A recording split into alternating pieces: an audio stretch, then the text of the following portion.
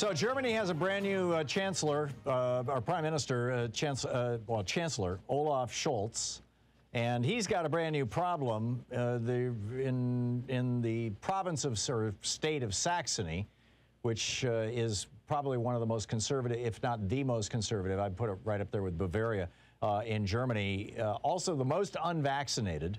There is a plot to kill politicians who are calling for vaccine mandates. And they are just busting this thing. It's over at CNN and BBC. It's all over the planet. These are anti-vax, anti-science freaks who are now planning murder. Where does this stuff come from? What do we do about it? How do we respond to it? Lee McIntyre is on the line with us. Lee is a research fellow at the Center for Philosophy and History of Science at Boston University, an instructor in ethics at Harvard Extension School, formerly executive director at Institute of Qualitative Social Science at Harvard University, the author of 11 books. His latest, How to Talk to a Science Denier, Conversations with Flat Earthers, Climate Deniers, and Others Who Defy Reason. Lee, welcome to the program. I loved your conversation with the Flat Earth guy, where you were describing the artifacts of vision from, heat inversions and things. Well, first of all, how prevalent is science denial in our society? And also, I was boggled by your description of how South Africa was ravaged by AIDS because their president became a science denier.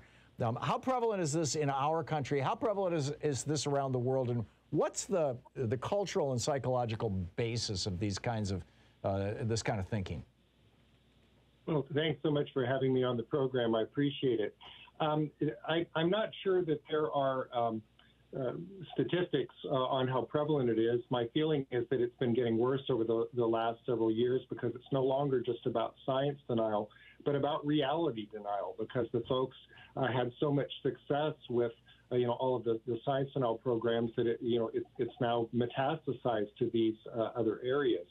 There was some measurement a few years back, kind of a worldwide survey, in which they found that, of course, the United States is number one for climate denial.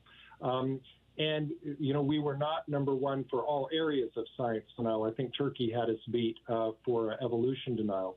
But this seems to be something that is happening with a good degree of frequency in the United States.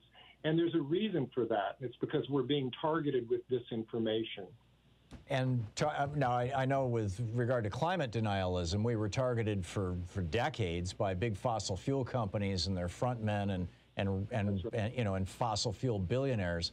That seems to be on the decline. Who else is targeting us with misinformation, and about what?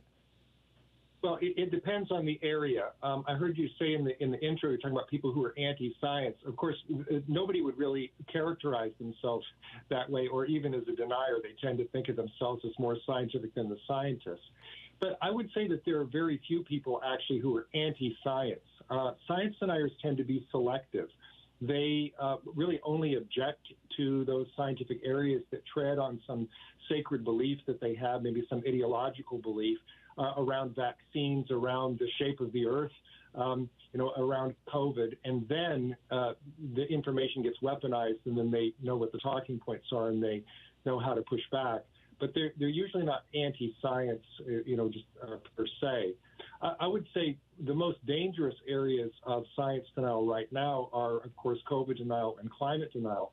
But as you said a few minutes ago, science denial has been around for a long time, and it can kill. There were 300,000 deaths in South Africa a few years back because President Mbeki and his health minister, Zimang, insisted that AZT was part of the Western plot and could be that HIV/AIDS could be treated with garlic and lemon juice. When disinformation is put in the hands of somebody like that who's influential, it can kill hundreds of thousands of people.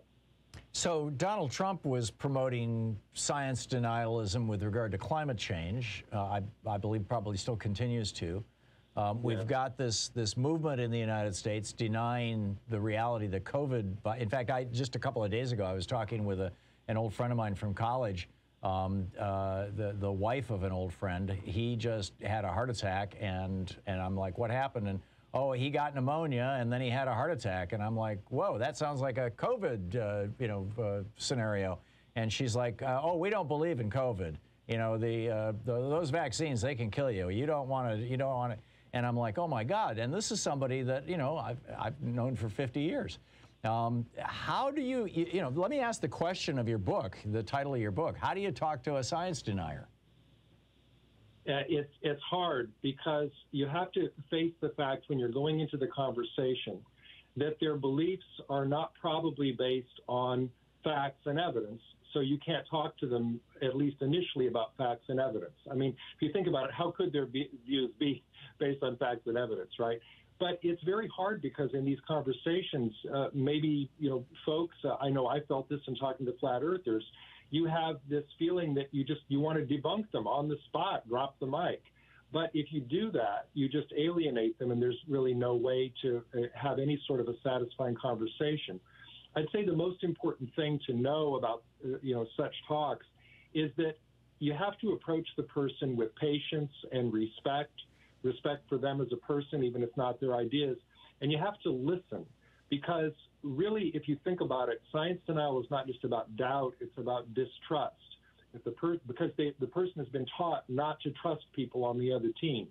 And if they don't trust you, facts are not going to win the day. So, talk to them face to face and try to win their trust. And then maybe over time, they'll listen to the facts. Yeah, it seems like a good strategy. I'm not sure it worked for me, a couple of days ago when I had this phone conversation. Although I did, I said, you're being lied to. I mean, there are people who are, does that doesn't work? It didn't seem to work. Oh, it might work if you could trace back the source of the lie. And I can do that for a very interesting COVID myth. It's because I have people in my life too who say things like, well, COVID isn't real, or the vaccines can kill you, or it's all being hyped up, et cetera, et cetera. One of the most virulent myths for a long time, and I think still a lot of people believe it, is this idea that there would be microchips in the vaccine. Well, I traced that back to see where it came from. Turns out it came from Russian intelligence. The Russian intelligence service that pumped it out to the trolls, who then it ended up on something called the Oriental Review, which is an English language journal that's controlled by the Russian government. And they made this claim in this article back in April 2020. Now, think about that. How far were we into the pandemic? We didn't even have any vaccines. They said that any future vaccines would have microchips in them, courtesy of Bill Gates, who had taken out patent number 060606 on this biometric technology. Then at the bottom of the story, share on Facebook, share on Twitter. By the following month, 44% of Republicans believed that that was true.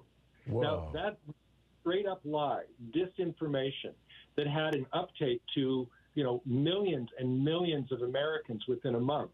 And that happens to us on many different scientific topics, on climate change, on COVID, on anti-vax before COVID. I can never figure out where flat Earth comes from. I don't think that's a disinformation campaign. That one might just be misinformation, a mistake. But the disinformation, a lot of it comes from foreign intelligence. Which raises an interesting question. I mean, how do flat earthers survive as flat earthers unless it's, back in the 1970s, I was in Greenwich Village, and a fellow who was kind of a local down there made the comment to myself and my best friend that the pigeons are all robots. You've never seen baby pigeons. You've never seen dead pigeons. They're robots from the planet Xenu, and they're spying on us. And that's why whenever there's meetings of famous people, there's lots of pigeons. Now, this was tongue-in-cheek. I mean, this guy was kind of a performance artist. And I've turned it into a running joke on this show for 18 years now. But there's now this guy with this birds aren't real thing. It's become a Gen Z thing, number one. But I think everybody realizes this is tongue-in-cheek. How do the flat earthers, who are not tongue-in-cheek, maintain their belief if you could just take an airplane and fly, 5 miles? As soon as you get up, a couple thousand feet, you can see the curvature of the Earth. Well, the flat earthers are not kidding, and I know because I flew out to Denver in November 2018 and went to the Flat Earth International Conference where there were 650 of them. And my friends had told me, oh, they're not serious, they're just joking around. They're not joking around. Here's something interesting. A lot of them flew there. Now, so you'd ask, I mean, you just asked the question, how could they think that after they'd gotten up in a plane? It's actually, you can't see the curvature of the Earth at 30,000 feet. Maybe you're looking out the window, you think you can. You really have to get up more like 50 or 60,000 feet in order to see it. But, I mean, you raise a solid point, right? Because aren't there experiments, aren't there things that, scientists can show us to, make it clear that the Earth is actually flat?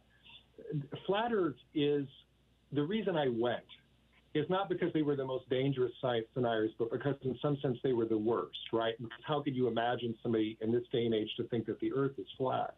Okay. But they reason in the same way that all other science deniers reason it. So I wanted to see if I could learn how to talk to them.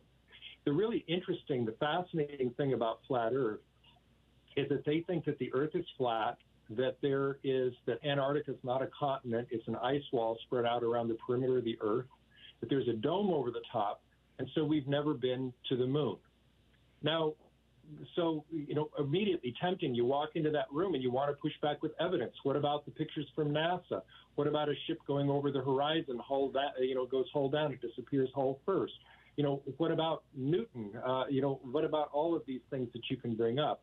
They've read it all, they've heard it all, and they've got a script that they will use to push back. You can find a lot of this on YouTube if you want to look, but be careful because once you watch one of those videos, they'll send you 20 more. But what happens is people watch these videos, they can't answer the questions, and they get sucked in, and then they eventually show up to these conventions. And you have to talk to them not about facts, but about why they believe